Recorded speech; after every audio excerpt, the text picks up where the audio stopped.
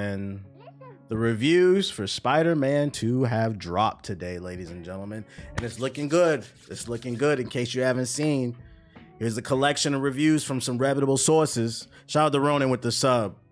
I'm seeing nothing but 10s, 10s, 10s, 10s, 10s, 9s, 9s, 9s, 9s, 9s, a few 8s, and a 5 out of 5. I do think it's really weird that they put the 5 out of 5 at the bottom. I don't think the person who knows who posted this knows that 5 out of 5 is a 10.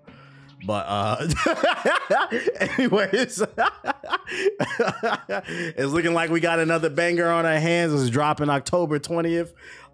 We gonna be on that joint, so we excited. I'm curious to see if this is gonna live up to the hype, because keep in mind, some reviewers did give Starfield a 10, and I don't think Starfield is a terrible game, but it's definitely not a 10 either. So we gotta see how accurate these reviews are. But you know, I believe where there's smoke, there is fire. And the crazy part that happened about with the whole Spider-Man review is world-renowned streamer the Black Hokage, he posted something. He posted, see ya October 20th with the bald eagle, you know, showing support and excitement for Spider-Man 2. This was followed by some knucklehead responding and saying, remember bro, rank this game 9th. Now, if you don't know what this guy's talking about right here, this guy in this dimly lit room, he's referencing this tweet right here. We're gonna have some fun this year. I feel like being petty. So he's referencing this tweet right here. So I responded to a tweet about a week ago, right? From the homie Paris. And he posted his predictions for Game of the Year nominations. And here's 6 picks that he chose. Now, when I read this, I did not interpret this as his top 6 video games of the year. He just listed 6 games he thinks has the chance to be nominated for Game of the Year at the Game Awards. So, you know, I wanted to engage it. I thought it was a cool tweet. Thought I had some fun with the community. A world-renowned streamer, the Black Hokage, responded to this tweet with his own predictions for Game of the Year nominations. It clearly states it right there. My prediction for Game of the Year nominations. This does not say my top 9 games of 2023. It just says a prediction for Game of the Year nominations. Goes on to list his games. Now, he posted this not thinking anything about it, nothing crazy, but apparently this one right here, number 9, at the time in which this was tweeted, Spider-Man 2 was not out, but I figured the last one was good, so more than likely this one was going to be good. So I went ahead and threw that in there because I know people love Spider-Man. Now, where's this guy at? This knucklehead said, I ranked the game 9th. No. I just listed 9 games that I predicted will be a Game of the Year nomination. Now, what happened was, I was at Costco, I was bored, I was sitting in the parking lot. I said, you know, normally I don't entertain knuckleheads, but today I'm in the mood to entertain this idiot. World-renowned streamer the Black Hokage went on to say, corny, A, the game wasn't out. B, my list wasn't even a ranking, just the list of games I think would be nominated for Game of the Year, which was stated at the very top. You couldn't miss that. And then C, saying it has a chance to be nominated without it being out is a compliment, because it is. The game wasn't out. It's an actual compliment. And this Sony pony still found a reason to be salty. So then he went on to say, helps to not only read, but comprehend what you read. You Sony fangirls are hilarious. He went on to respond, saying I was getting defensive, didn't refute any of the things that I said, so I ended it with this right here. Oh, here we go. See, he says, defensive over a fact is crazy.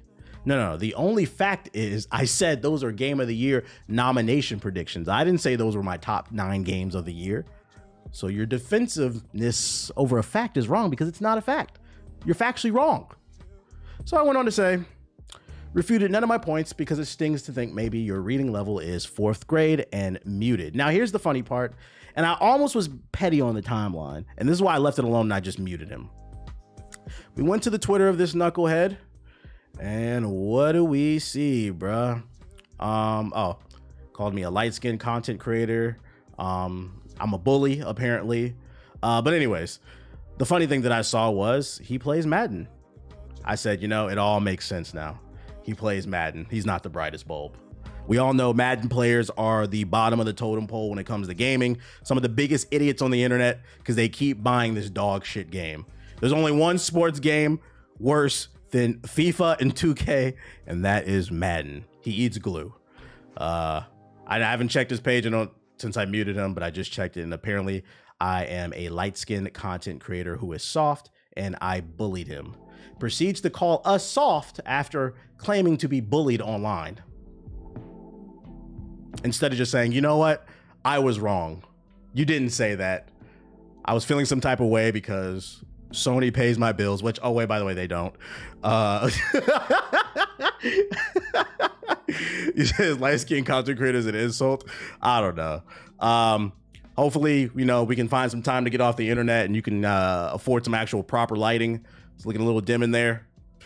And then maybe we can get a light bulb in that head of yours, because that is not what I said. Anyways, jokes aside, I'm done being petty. I'm done being petty. Let's see. Let's look into the news. Oh, you know what? I put some articles in the sub box. We can look at those. If taking shit out of I don't know why it's so hard for people to just admit they're wrong. Like, yo, my bad, bro. You know how many times I've been wrong on the podcast? Hold up, I sent some links to myself on Twitter. I'm opening up my thing. Hold on, y'all seeing my motherfucking DMs. You know what's funny thing about that whole conversation? And I'm gonna end it at this. Hypothetically speaking, let's say I did rank Spider-Man the 9th best game of 2023. Why does that upset you? Even though I didn't, why does that upset you? First of all, it still got a nod for best top 10 games of the year. But also, if you enjoy the game, which you haven't played it, by the way, so I don't even know why you're defending it so hard. Nobody has, like, outside of reviewers. And we know you're not a reviewer because you don't even have lights in your room. Why does it matter? Just enjoy the game. Like, it's just one person's opinion. But, you know, that wallpaper goes hard. Got it off a wallpaper engine. Wallpaper engine. The internet is a very interesting place. All right, what other news we got for today? Now that we're done being petty. The face of Bethesda, no, not Todd Howard, is retiring. Pete Hines spent more than 20 years at Bethesda. So basically Todd Howard's right-hand man. Check out Westside Guns. I think I seen JG tweeting about that shit. Pete Hines, heads of publishing at Bethesda Softworks and the second most prominent face of the company that makes Fallout, Elder Scrolls, and Starfield, is retiring. Hi, damn, bruh. Y'all forced that man into retirement. Oh, hold on. Have y'all seen this image? Let me go. I think JG posted it. The Sony ponies, UTX, JG, the Don. The Sony ponies posted this image that had us cracking up. Here it is right here. Somebody used AI, and you can tell because of the number of fingers on his hand. Somebody used AI to create a picture of Spider-Man stomping out an astronaut in the face. And for those that don't get it, it's supposed to be Starfield. So they're pushing the console war, PlayStation versus Starfield. And then I seen another picture. I wish I knew where it was, but somebody put the 90-something Metacritic on his head and then like the 80-something on this joint. Like, this is one of those things I'm like, yo, being a console fanboy is a mental illness, bro. It is. We got to get these niggas researched or something, because it's just video games. It's just somebody took the time to open Midjourney or Chatbot GPT, which, by the way, none of this shit is free, unless I think the Bing one is free, but niggas don't use Bing. So somebody paid to use Midjourney to create an image of Spider-Man crushing Starfield. I joked about it on the latest podcast. I'm actually rendering it in the background. Y'all can't see, but I'm rendering it in the background. I was like, yo, I swear to God, these Sony pony niggas spend more time on Twitter and Twitter Spaces than playing games. If they're not watching cutscenes in Final Fantasy 16, these niggas is in Twitter Spaces. But thank God Spider-Man's coming out so the Sony ponies can have something to play and get off the fucking internet, because you niggas is weird. Yo, shout out to Ideal Symbol with the sub. I appreciate you. But yeah, after 24 years, I've decided my time at Bethesda Softworks has come to an end. I'm retiring and will begin an exciting new chapter in my life, exploring interests and passions, donating my time where I can, and taking more time to enjoy life. This was not a decision I came to easily or quickly, but after an amazing career culminating in an incredible launch of Starfield, it feels like the time is right. This is like, why did you do this, bruh? You just gave the Sony ponies more ammo. I'm telling you right now, starting tomorrow, niggas is gonna be in Twitter Spaces talking about, oh, Spider-Man made Pete Hines from Bethesda quit. Like, I know this dude's face. If you've watched any like major gaming conference, you've seen Todd Howard and you've seen this dude right here. Then be like, damn, Starfield was so bad and Spider-Man was so good. This nigga went into hiding. Like the dude when, what was his name when No Man's Sky came out? What was that developer that went into hiding? Just like him. He's in a Fallout bunker. Even though that's completely untrue, a decision like this, I'm pretty sure he's made this like in the last year, and he made this decision like in the past year. He probably told himself, all right, I'm gonna help push out Starfield and then I'm retiring. That's gonna be like my last hurrah. But people are gonna take that narrative and they're gonna say Spider-Man did it. Spider-Man beat Pete Hines' ass. Fuck Bethesda, fuck Xbox. And here's another piece of news. Analog's next console plays Nintendo 64 games in 4K. I thought this was pretty cool. For those unaware, like the Analog is a it's a handheld that plays any Game Boy game from the original Game Boy all the way to the latest Game Boy. I think the Advance or whatever the last Game Boy was. So I guess they're working on a new one that plays N64 games in 4K. You know, if you're into game preservation. Analog calls it reimagining of the N64, the first and only aftermarket solution supporting 100% compatibility in every region, meaning it plans to support games from the US, Europe, and Japan with its new retro console that's supported at the hardware level. Analog promises there's no emulation involved in how the Analog 3D plays N64 games, so they're going to put some type of hardware in here that's going to upscale it to 4K and improve the visuals. Almost like, because you can do that with emulators on your PC, but there isn't like a piece of hardware that gives you like the more, excuse me, authentic experience, because emulation always has like weird little quirks to it. So I guess this will give you a more authentic experience if you're into the game preservation. Yo, shout out to Deadpool with the sub. While 4K resolution on modern monitors may be the draw for retro gaming enthusiasts with a passion for pixel counts, Analog is also promising era authentic display options. So basically, if you want to look at the small monitor, you can. You don't have to play in 4K. And then it'll also support Wi-Fi. Pretty interesting, pretty interesting. Keep your eye on that if you're into game collection, guys. What else is going on Feedly? Anybody got any interesting news? Why you type a big ass AI in the chat, Brandon? What up? What up? Shout out to Ambivert with the sub as well as Deadpool. Gargoyles. Post Malone is coming to Apex Legends. What? Epic launches program to pay developers to bring old games to the Epic Game Store. Oh shit. Twitch has stories now because all social media has to be the same. Oh shit. Boom boom. I don't see nothing too super interesting. Is there a trailer for this? It is. Apex Legends fans have received their fair share of it. Whatever. The musician is teaming up with Respawn Games for a new event. Get ready for 2 weeks of beautiful mayhem, the singer says. All right, let's look at this. I just want y'all to know, this is how you know Apex is dying, and this is coming from somebody who was a super Apex fan.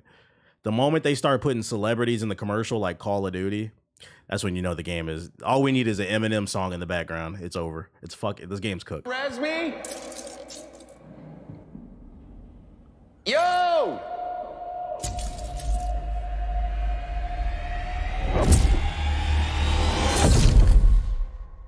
Now, why should I be excited? Why? Did someone res me? Why should I be excited about that? What was that supposed to do for me? A game that's literally, I mean, this is a great metaphor for the game right here. Him laying down clapped. That is the game in the current state right now. Yeah, he actually plays, but why should I be excited about this? Is it a new like hero, a skin? What is this? There's no explanation.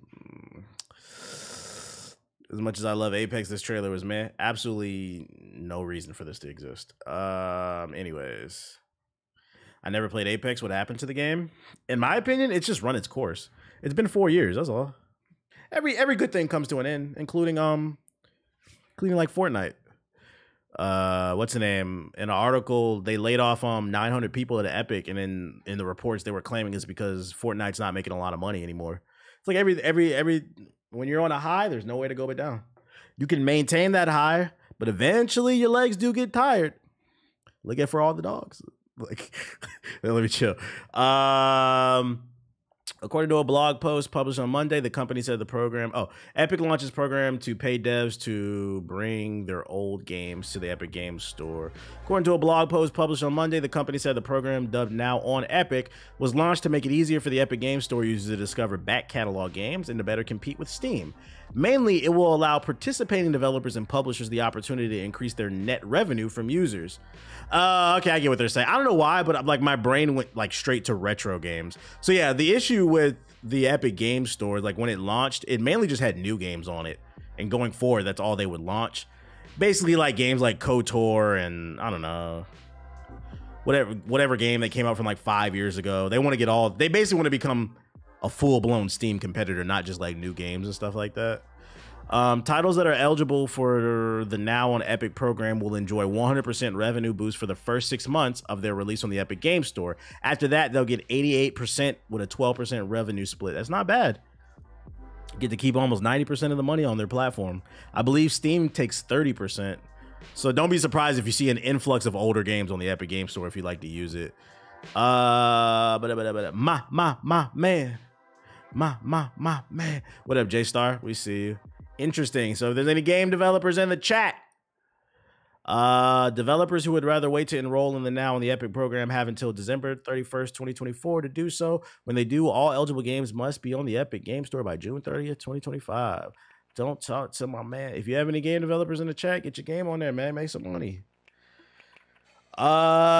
Twitch has stories now because all social media must be the same. I saw this morning. So basically, IG stories, Snapchat, the old, what was it? What was the Twitter joint?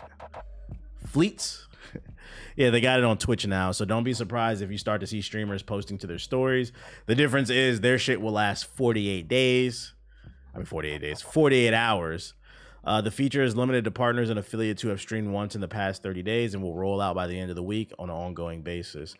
My thing is like, do y'all really want to see stories from like streamers? Like, what is it going to be like? Niggas behind the scenes sitting at their computer showing off sweat stains at their damn chair? I don't know if I'll post on here. Did you see the official Adonis video?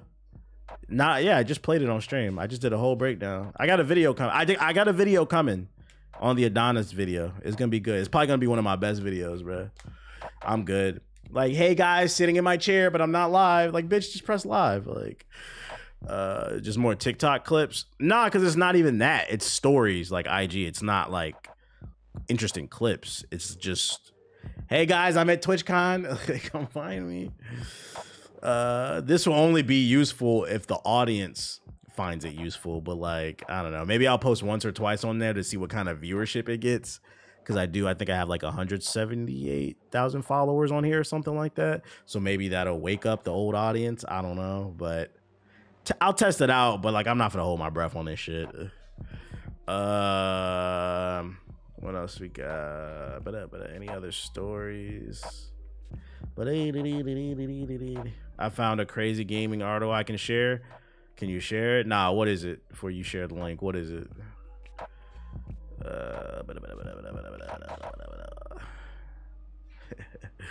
Intel's 14th gen launches, promising 23% better Starfield FPS versus AMD, or Bethesda could just optimize their game. Climate activists land devastating blow against big oil by disrupting minor Tekken tournaments. Yeah, I seen that shit. I'm not talking about that. I don't care. Some people during a Tekken tournament, some people hopped on the stage to protest big oil. That's the story. And they got laughed off the stage. Spider-Man 2's review cluttered by no less lovable action. Oh, you know what? I think I had the Spider-Man review. I haven't watched this. Let's watch this.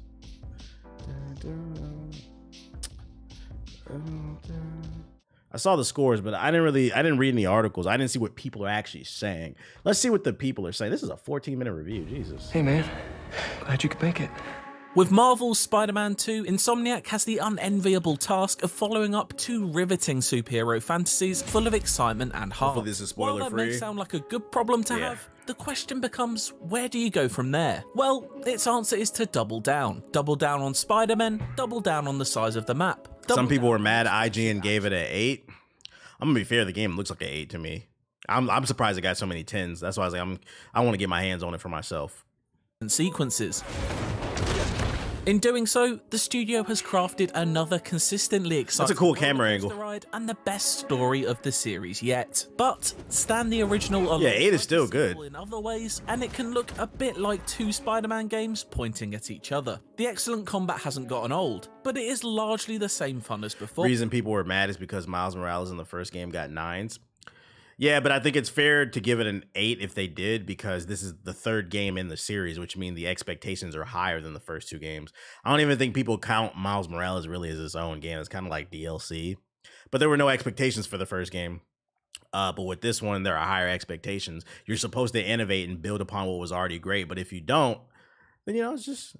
And 8 is good. Larger map, most of the open world activities found within it are in desperate need of evolution. The result is a blockbuster in the most modern sense of the word. Undeniably thrilling for long stretches, but by the numbers for others.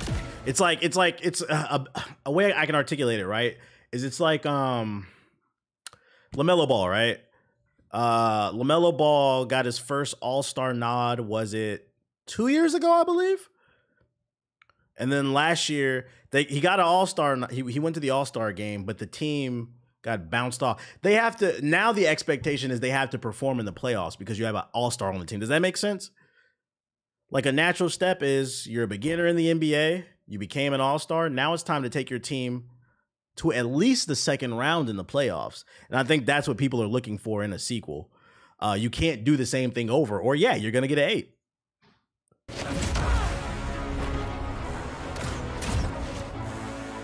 Despite a couple of new tricks up its sleeve, yeah, but that team sucks. Yeah, especially Miles Bridges. Suit smell anymore, but it still feels incredibly yeah, kids stay out of trouble. Into the rhythm of precision dodges, the new perfect parries, so you're not only swerving and striking now. You gotta put it in anime terms so people will understand. Usually satisfying, as is chasing high hit combos to keep the fight as stylish as possible. Yeah, and Kai Jones crazy ass. The movement is smooth and the hits are crunching, like some sort of... I seen an article that said that Spider-Man 2 is the best non-Superman game ever created. Because basically you can just fly in the game with the super suit. And I seen some clips. I'm like, this is crazy. You don't even got to swing anymore. I bet you the parry system is better than Liza P.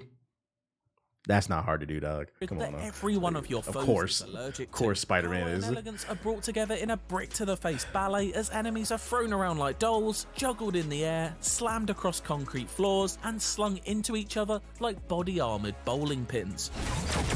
But, naturally, never killed. Every bone in their body may be broken and every organ punctured, but of course, they'll somehow live to commit crimes again. Overall, there's slightly less emphasis on stealth encounters this time around than in either Spider-Man or Miles Morales. As someone who found the stealth action of the previous games a little simplistic and routine, this new, louder... How y'all feel about that? It's more action-oriented versus stealth. How y'all feel about that? Approach as well. I personally didn't mind the stealth sections. Naturally, there are story missions where Miles or Peter have to slink across ceilings and take out folks who never look up, but 8 is responsible because they did add some stuff on top of the map, but not too much. Yeah, like, I feel like an 8 is a fair review. Like, I personally question the 10s. I'm like, what here is a 10? Man 2 is much more... Because I'm gonna be honest. Based off the gameplay, I'm excited about this game, but based off the gameplay I'm seeing right now, this looks exactly like the last 2 games. And I've been on record saying plenty of times, the main reason I'm excited about this game is because of the story. So that's what I'm thinking. Like, if it got 10s, like, the story has to be phenomenal. Because from a gameplay standpoint, he just acknowledged they actually removed something. It's mostly combat focused. There's not even any stealth sections like that. So they actually removed features. To get into the action, with many abilities designed to let you group up enemies and then deal big damage to that looks cool though. At once, rather than spreading them out to pit them off one by one. But once Parker dons the symbiote suit already shown off in trailers, the gooey, angry powers that come with it make a big impact, adding more of a brawler nature to fights and giving Peter a set of tools to match Miles' satisfying electric abilities. One area the Insomniac has made improvements in is that Spider-Man 2 offers significantly more in the way of enemy variety, so you'll no longer be battering the same 5 balaclava bullies with baseball bats. Certain enemies are weak to different... I did feel like the combat was like too easy because like a lot of the enemies were the same, so that's good to hear that there's like more enemies types of abilities, such as electric or symbiote attacks. I mean, reasonable. I got what you were saying, Jamal. What up, bro? It's by no means revolutionary stuff, but a welcome added level of complexity that makes you consider which powers, or even which Spider-Man, are best for the job.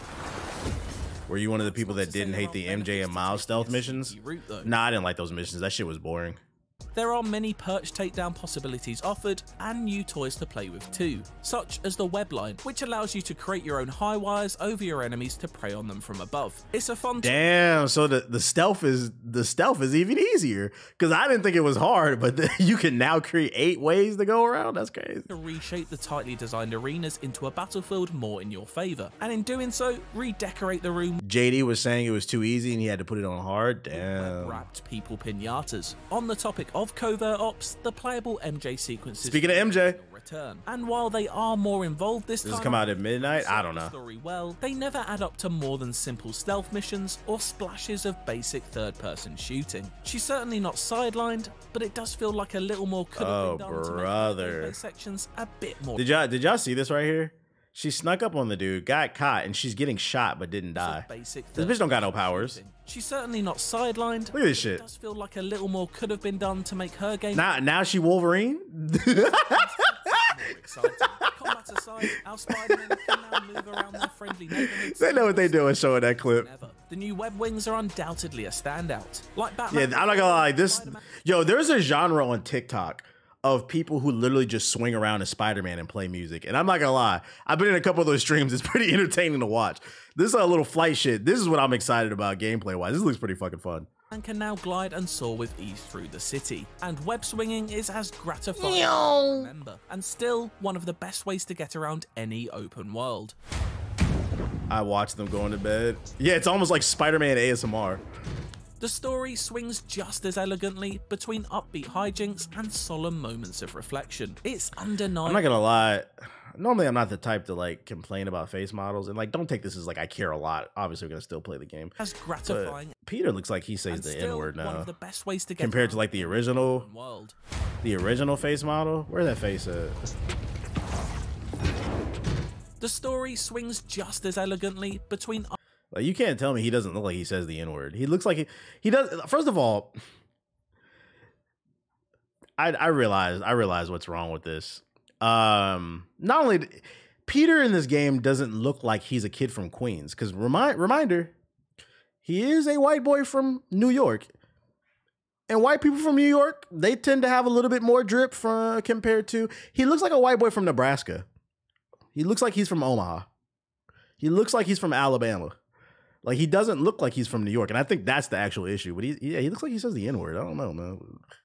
He got a fat ass neck. Yo, chill. Why are you looking at that nigga neck so damn hard? It's undeniably a fun time to don the suit and enter a Kratos-like rage mode where you push in both thumbsticks and start. His voice actor's 40 and they modeled him after that. Interesting. Never once forget to take their eyes off the humanity inside these superhumans. Oh, they brought the deaf girl back. Hey.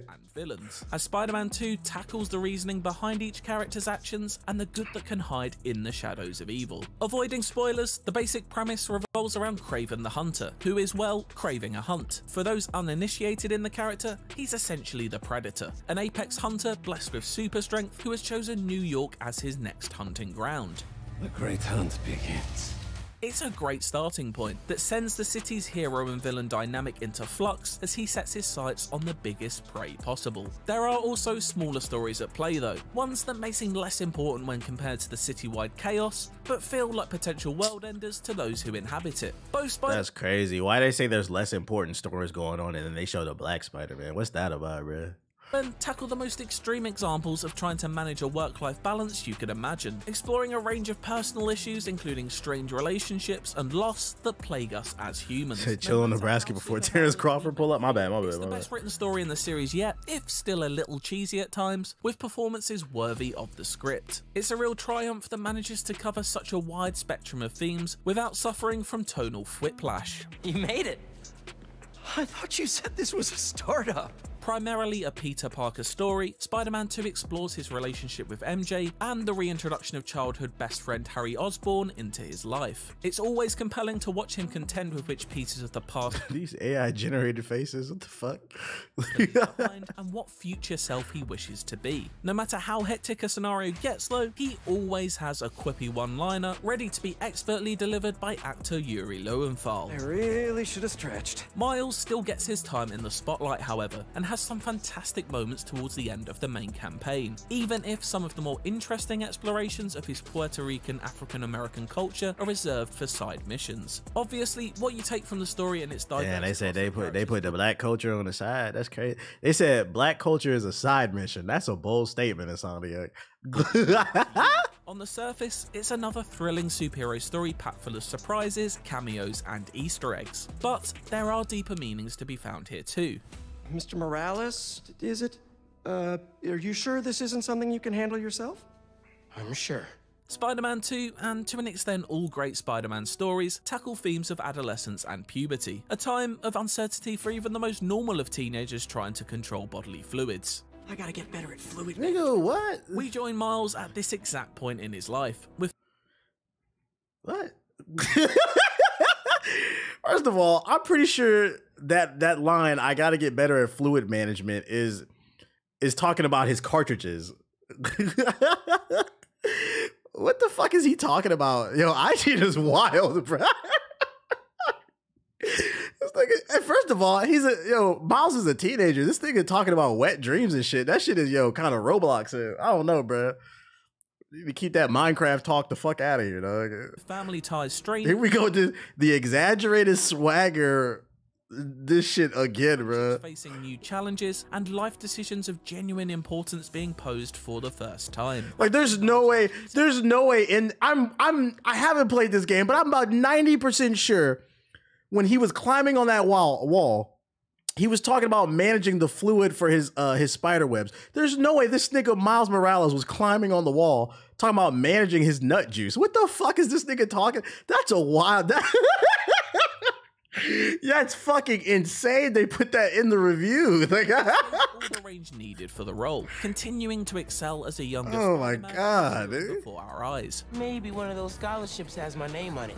For Peter, these themes manifest in a much more physical sense. He's in his early 20s. I know they thought they ate with that line in the script. Hell nah, bro. They said, this the one. His way through yet more bodily changes. This physical... Right, my semen levels are low. Representative of mental health issues that have developed for each Spider-Man. Venom hangs over the main characters like a spectre of grief, drenching them in black as if in a state of mourning. The story does a great job at gently exploring these issues and how, when not healthily addressed, personal demons can eat at us and lead to people we care about being unintentionally caught in the crossfire of the anger and pain those feelings can produce. Of course, a hero is nothing without its villains, and Spider-Man's rogues gallery is almost unparalleled. Outside of the likes of Venom, Kraven, and Lizard seen in the trailers, the symbiote suit, yeah, it looks cool. Hidden up its sleeve. Kraven looks cool too. Hint at any of these except to say that Spider-Man 2 opens with a bang, offering up a sense of scale not previously seen in. Shout out to Ibisu with the subs. Fueled reintroduction that tests how well you remember the combat, as well as providing a few new tricks. It's also the start of one of the new side story villain threads that are optional, and while those don't offer anything overly new in terms of gameplay, they do add valuable extra scraps of story. Speaking of boss battles, that's one area that Spider-Man 2 takes a noticeable step up. Hey, Doc. Okay. Ready for your annual physical? There are evolving brawls packed full of danger that put you gotta fight the dinosaur lizard from fucking Rampage. All of your skills to the test. And yes, I know it's Dodges lizard and from parries are key, Making as well a as joke. using environmental Making a tools joke. dotted around the arenas for your benefit. The latter third of the campaign essentially becomes a boss rush mode that will put the sturdiest of thumbs to the test. Not necessarily because Did I beat Liza P? Yeah, I beat it. but because of the sheer number of times you'll be hammering that square button. These Video coming soon. are where the majority of Spider-Man 2's thrills lay, however, as it really hits its stride late on and emphatically wraps up a tale with miles of emotional It's a depth that reptar. never once threatens to peter out. Your dad used to give me that exact same look. Despite what loftier ambitions the roughly 18-hour story may have, this is still unapologetically an old-school approach to open-world games. That's what I love to hear. 18-hour campaign, bro. This game does not take forever to beat. That's what we love to hear. Design, and nowhere is this displayed more clearly than in its optional quests. To their credit, the way you can highlight side objectives by pressing the right stick is a welcome upgrade over mere icons on a map. This isn't a world that beckons exploration or discovery necessarily, but it is a step in the right direction toward creating greater immersion and mercifully less time spent looking at the map screen. That being said, I can't help but have hoped for a few more flashes of Gotham City to make their way into New York. Something like the spontaneous shock of Man-Bat jumping at you out of nowhere went a long way to making Rocksteady's superhero open. Or what was it? Was it in Spider-Man or Miles Morales? What's the name showed up? Those were cool side missions. Hopefully it has some of those. What's the dude who can copy your fighting style? What is his name again? He was in the shitty Black Widow movie. What is his fucking name? Taskmaster. This nigga said Moon Knight. No. I didn't say the crazy guy. Yeah, hopefully there's something like Taskmaster's side missions. That'd be cool. This nigga said Moon Knight. The fuck? More reactive than oh, he was in the DLC. My fault. But I'm talking about Taskmaster. Definitely not talking about no damn Moon Knight. The Insomniac series stuck in time when it comes to its side content and the way it presents itself to you. Standard open world filler activities are here aplenty, and that's one area where Spider-Man 2 has that's the type of shit I'm not trying to do. No thank you. This looks boring. Moved with the times or shown much ambition at all. Collectibles, photo opportunities, and rather basic street crimes are still here, and despite having a few slightly more interesting quirks this time around, they only very occasionally excite. Granted, the additional enemy variety in play makes these activities take a little longer to get old than they did in the past, but this still isn't quite a strong enough twist. Hey. Prioritizing photographing these jabronis over saving a house. Yeah, they was talking about it in the review, Ethos. They look trash too. Guys, can we take this outside? There's also a clip she's getting shot and doesn't die. There are exceptions to the rule, however. There are a couple of more involved questlines that are much more nourishing, almost to the point of being a series of mini main plot missions. My favourite was the Flame questline, which begins with simply helping out the fire brigade, but quickly spins a layered and mysterious web. It's full of twists, turns, and surprises. Oh shit, they got Jeff Bezos in this bitch. Oh my god, we gotta take down Amazon in Spider-Man 2. Okay, that should be a good mission. Short comic book separates itself from the rest of Spider-Man 2's optional time trials and simple puzzle minigames. All of this contributes to fighting back. I haven't heard any major spoilers, Blackbeard. Nah. A city now twice the size of what we've seen before. There are 14 unique districts, each with its own set of objectives to complete before you can unlock fast travel to that part of the map. Not making fast travel readily available is smart, and truthfully, I barely used it anyway, as swinging and gliding around the city is so much more fun. Yeah, I feel like the Spider-Man games are the very rare case where, like, I will use it sometimes, but it's so fun to swing around. Like, you don't even use fast travel half the time unless you're really at the end of the game and you're just trying to be done. As long as you can skip those puzzles, I'm good again. I feel that. Shout out to Reiko with the sub. Especially great for crossing long distances thanks to the numerous wind tunnels that. Is that a Black Panther suit? That one? I don't think that's Black Panther. Streets, flanked by Art Deco architecture and modern mirror-like skyscrapers. Of course, if you're going to be catching a reflection in that glass so often, you'll want to look your best. Looking fresh. I know it's going to be amazing on PC. Fear not, the mods are going to go crazy. Dozens of suits to unlock, with myriad colorful. Although it might, hey Junesy, it might not take 2 or 3 years before it gets on PC. Because keep in mind, Sony's been on record that they want to bring more of their games to PC sooner. They're embracing the platform, so it might really only be a year. We'll see. From modern interpretations of classics to returning fan favourites, there are treats waiting for Spider-Man fans of all generations. In keeping with Insomniac's track record, the music behind it all is stellar, with Miles and Peter's respective signature tunes playing depending on who you're controlling. A highlight though is the theme that follows in Kraven's footsteps, which bears more than a passing resemblance to Howard Shore's Uruk-hai War March from the Lord of the Rings score. Interesting. It soundtracks a world that looks stunning, even when played in performance mode at a very stable 60 FPS, as I did for almost all of my playthrough. Only way to play. Spider-Man 2 is a technical marvel as a whole. I can't say I noticed one drop frame in my dozens of hours of play. You hear that, game developers? He says, step your shit up. This game runs well, it's fun and it runs well. That's what I like to hear. A game that fucking works, doesn't need a patch. You hear that, Bethesda? This allows Spider-Man 2 to shine in its most jaw-dropping moments, of which the story offers many. As explosive action, sparkling electrical I don't care nothing about no ray tracing, Ronan. I always play on performance. So, what do you think? That was a clever edit. In a spectacular series, Marvel's Spider-Man 2 is both blessed and cursed. Its story of two Spider-Men is a great time and a Spidey fan's dream to play through as comic book pages are brought to life, elegantly walking the tightrope between light humour and heavier themes. Meanwhile, Insomniac refines a successful formula of combat and web swinging without revolutionising either in major ways, making them comfy and familiar with just enough new tweaks and abilities to elevate them to fun new heights. Is all this just a game to him?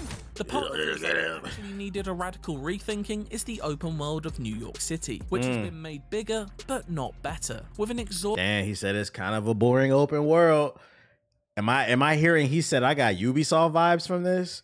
This sounds like a run through and play the main story type of game, which I'm not mad. Checklist of mostly repetitive side activities, but he said it's 18 hours, Donatello. Spider-Man adventure that delivers Insomniac's best tale yet, and despite its open world falling short, it is a reliably fun superhero power trip. And you know what? Screw it. It really did make me feel like Spider-Man 2. For more open world game reviews, why not check out our review of Cyberpunk 2077 Phantom Liberty or Assassin's Creed. Interesting. What the comments saying?